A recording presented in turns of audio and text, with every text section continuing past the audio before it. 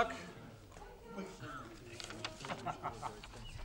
Coronation Street, piece 694/48, part 1, take 1. Edited copy.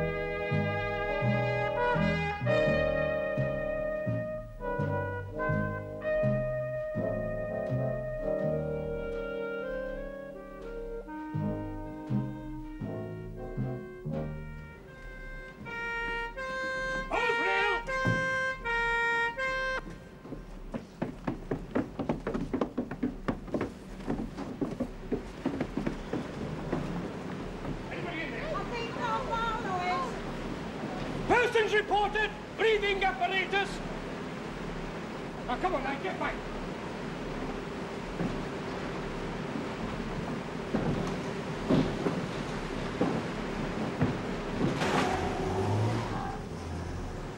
What's going on? Looks like a bad one, doesn't it? Yeah. From Station Officer Jones at number 14 Coronation Street. Persons reported. 1-2, over.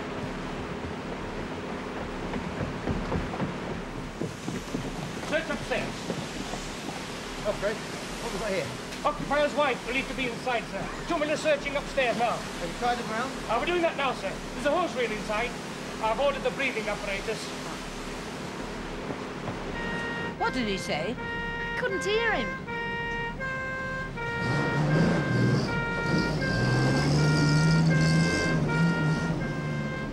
Hey, what's that for? Well, they always send one of them to a domestic incident, just in case, like. Can and Val are trying to say what they can, are they? It really is best you don't go any further. Please, please, let me pass! No, sir. I'm not moving. Come back down. Look, I'm not his moving. wife's up there. I'll look out.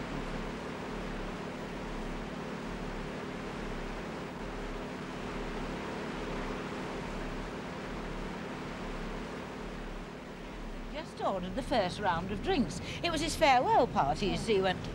Billy, you weren't in there, were you? No, Mum. Is anybody? Val. Oh, Val! Bloody Val's in there. Get the stretcher up here.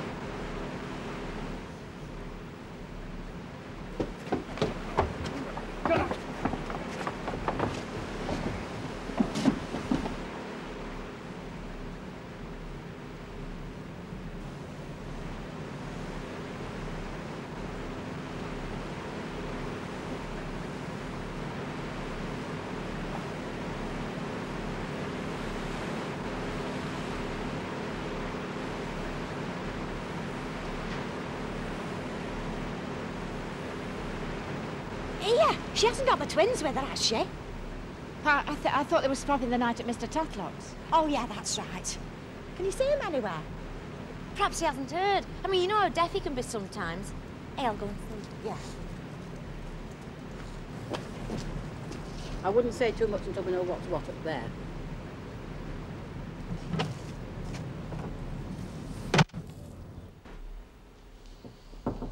Come in.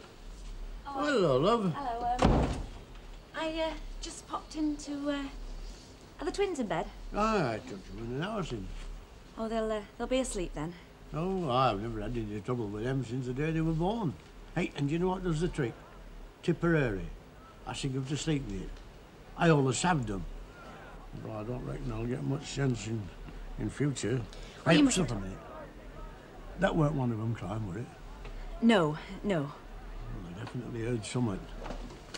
You know, it's a funny thing. I can't imagine them kids going away somehow. I don't think I'll believe it until they're actually gone. Hey, I'll tell you what. Let's go upstairs and have a look at them in bed, shall we? We might be lucky, you know. One of them might wake up for us. Come on.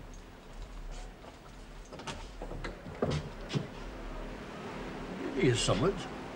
It's quite a commotion going on out there. There's been a bit of a fire. Bit of a What, somebody's chip pan flared up? I don't know. Where? In the street, in one of the flats. Are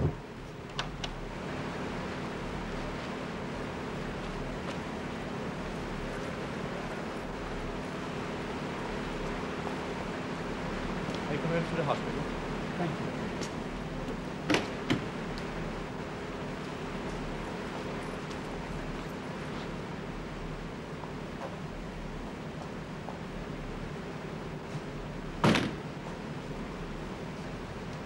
Excuse me. I'm sorry to bother you, but is she going to be all right? We're doing all we can, love. Oh.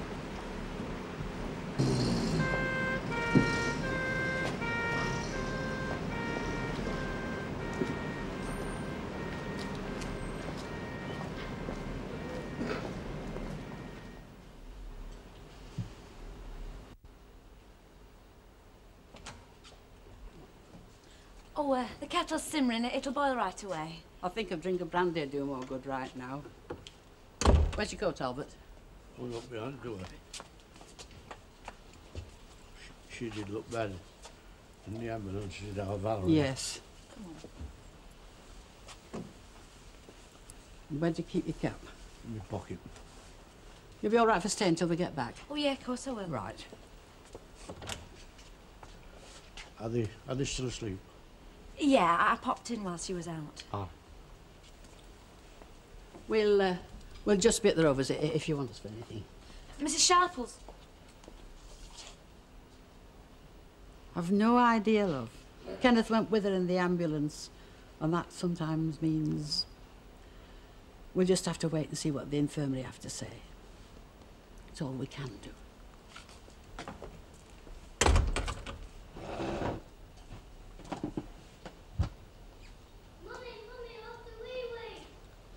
Come in, sweetheart.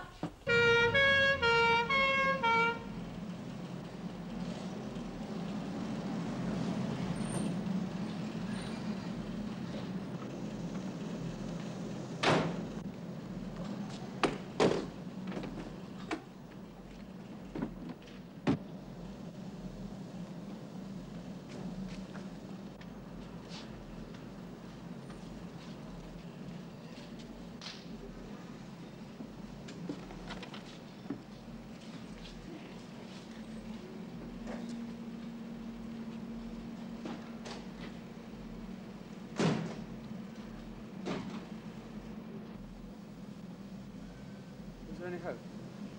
Get her inside.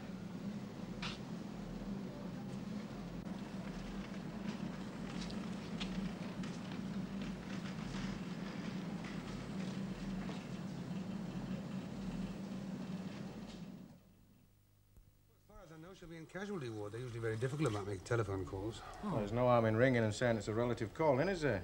Well, I am a relative in a roundabout sort of way. Do you want me to phone? Look, Len's gone down in the van. He said he'd come straight back here as soon as he got something to report.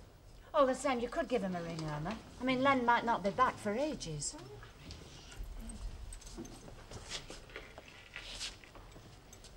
They were very good. They did everything they could. Everybody did.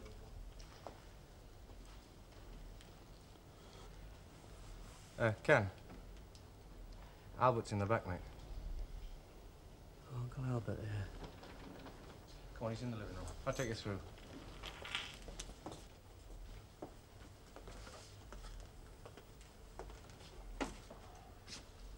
Elizabeth, would you like to pour 2 glasses of brandy for Kenneth and Mr. Tatlock? Yeah.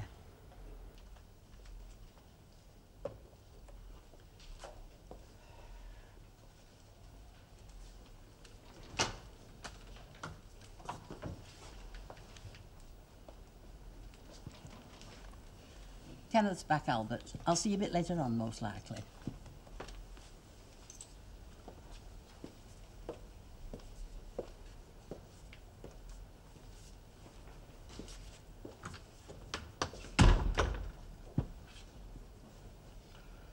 Suppose she'll want a nightie. Then they ask you to bring a face cloth and a nightie. Don't speak, Ken. Don't tell me. There's no one to be here.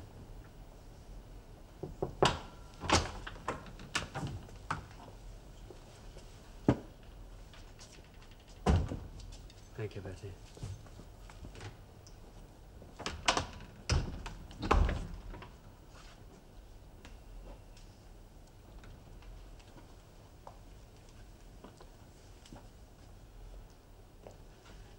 If it's any help, she didn't suffer.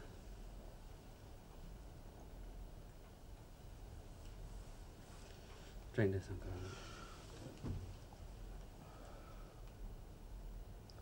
Apparently, Val wasn't breathing when they brought her out of the flat. His oppo had that oxygen thing on her all the way to the hospital, but she didn't come round at all.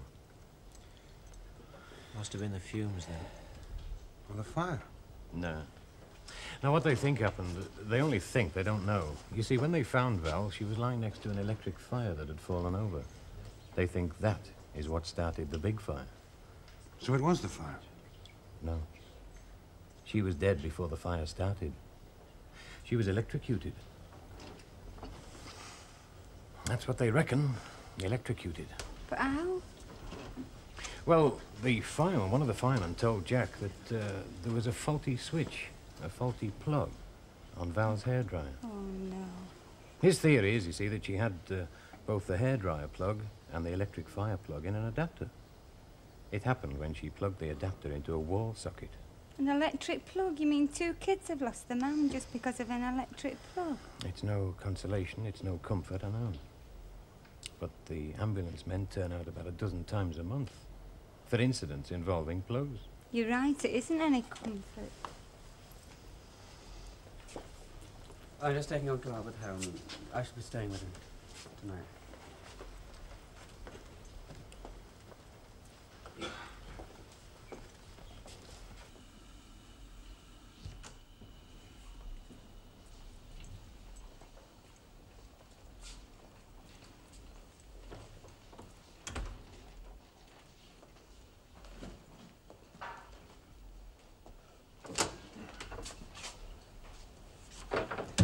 Are they all right? Yeah, they're fast asleep. Well, I think I'll go and sit in the kids' room for a bit.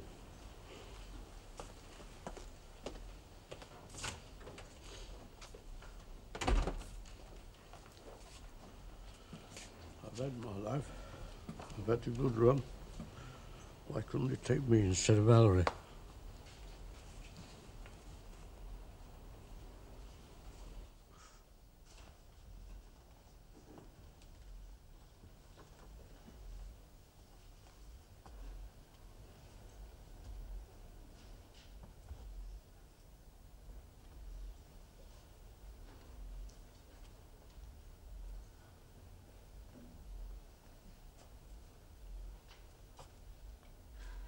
Have a party? Oh, what would you sooner? Oh, you know, just spend it here, just the 2 of us, nothing special. Do you mean to say that there's nothing special about the Oh, you know what I mean. All right, well, I'll tell you what we do. I know what you mean. We'll nip out early, shall we? There'll be no kids here waking up and coming in. We're going to have it all to ourselves. I'm with you.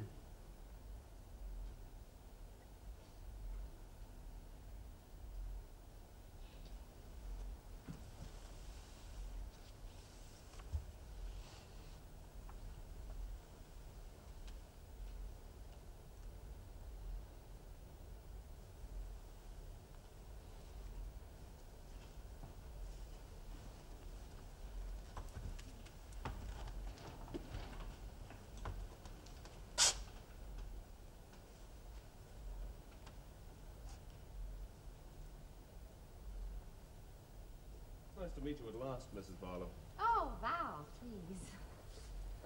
Val? Where's the sherry, love? The sherry? Yes, love, the sherry. I put it under the sink. Put it under the... You must have heard of me.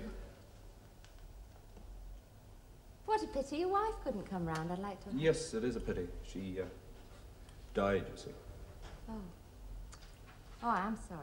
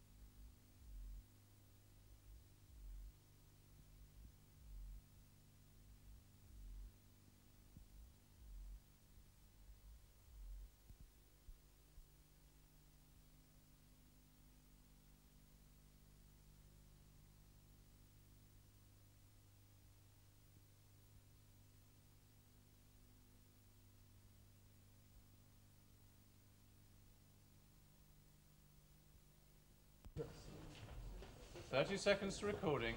Quiet now.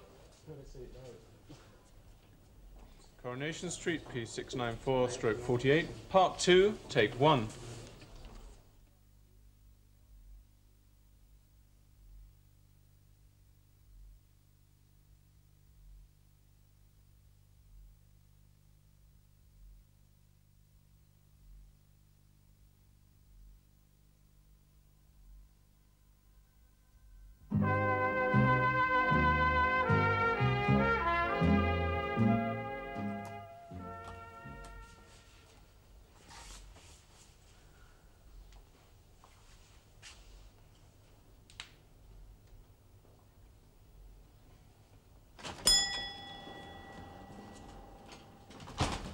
Hello, Mrs. Sharples. Good morning. I want a £5 bag of potatoes and a tin of luncheon meat.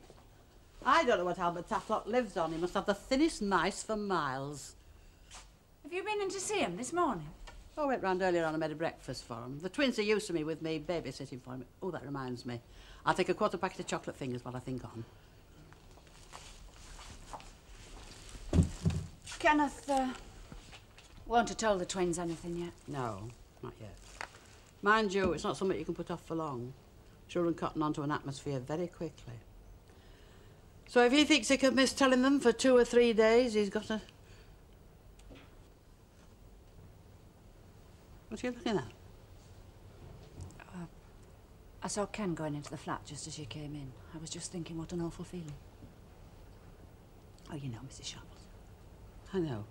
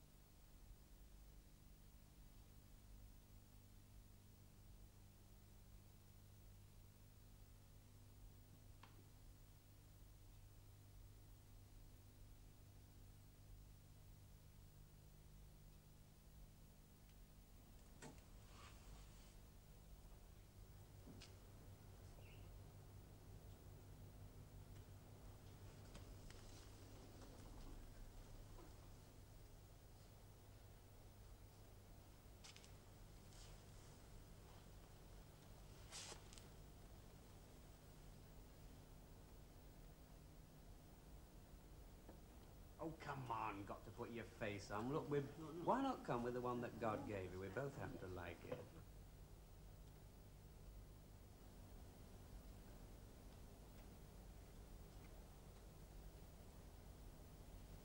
So we've made the decision. We're going, definite. Now, don't you undermine me. We're going. We're going. My God. We are. We're going.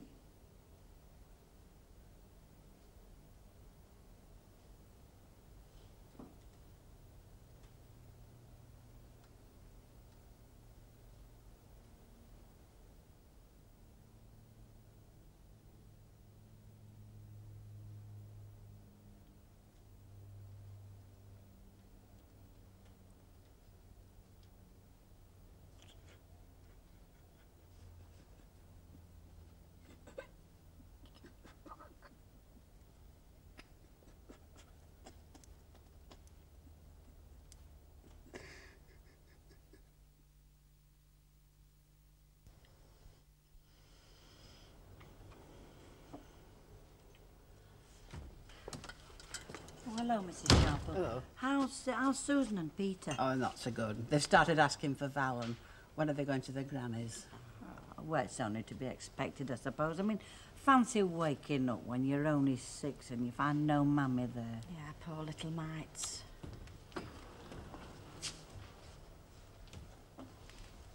Kenneth, love, if you want to use the telephone, please don't keep asking permission. I'd much rather you just helped yourself. Thank you, Miss Walker. Has anyone from the coroner's office been on? Len. Oh.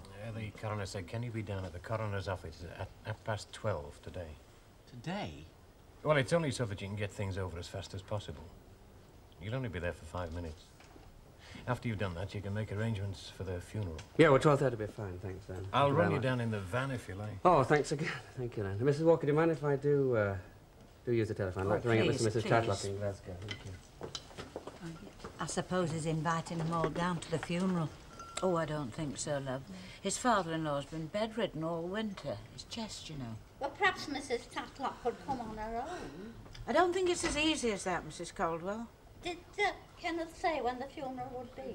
No, not as yet, Mrs. Caldwell. It causes such a lot of work, doesn't it? All those people concerned and involved. As if death was more important Pardon, Handel. Nothing, Minnie, nothing. I'm afraid that Mrs. Tatlock can't come to the funeral. It seems there's a problem getting someone to look after Mr. Tatlock at such short notice. Anyway, I'm sending the kids up to Glasgow today, if possible. We decided it's better if Val's mum should tell them. Well, I don't think I could and send them away. Have you anyone in mind, Ken, to take the kids up? No, I'm not going to. I'll take them up for you if you like. Honestly. Yeah, well, it's no trouble. How do we get there? In my van. Oh, all right. But it's such a long way to Glasgow. It just drags on and on. I like driving anyway. It'd be a sight better for Lucille than having to lug cases all about the place. Does that sound all right with you, Spider? Yeah. I think we'd better get down to the coroner's office. Your mind isn't on things the day after. All you do is feel sorry for yourself. It's not the day after somebody dies. It's the month after and the months after The that. thing that bothers me is when you're born, you're told to live to probably 70. OK, fair enough, lucky if you are. If not, well, unlucky, yeah? But why Val? She was only, what, 28, wasn't she? Doesn't make sense, does it? Oh, I know these parsons tell you it's the will of God, but to my way, they're just a flipping excuse. We don't agree much as a rule, do we, Dad? Well, I don't know. You've been traipsing in and out all day. Fellas going into the flat. We've had policemen, firemen, chaps from the town hall I've recognised. I think something's going on. Right, you'll be good, you two, for your Uncle Ray, won't you? Why are you and Mummy taking us to see Grandma? Well, because Grandma wants to see you, and Daddy's got a lot of things to do. What? Oh, a lot of things. For Mummy. Look, I think we better get off now, mate. Yeah, great. Right. Hold a minute. Ooh, Yeah. can you manage to get in there? Away from me. Can you manage, Peter? Well, Well, because me and Ray... Well, thanks very much, Ray. I can't tell. For both of you, thanks to that. It's terrific. We'll be in touch. Good. Well, have a good trip.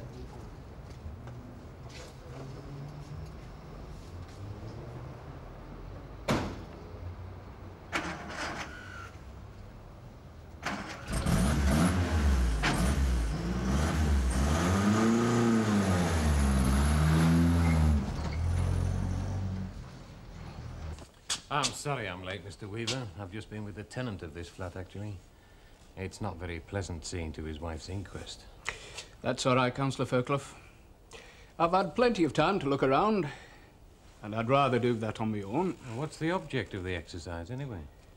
In my opinion, this fire has revealed some very serious structural faults. Look. And I've been asked to prepare a report. Oh, I see. To put them right, like. I'm going to recommend, in the interests of safety, that this whole block of flats should be pulled down.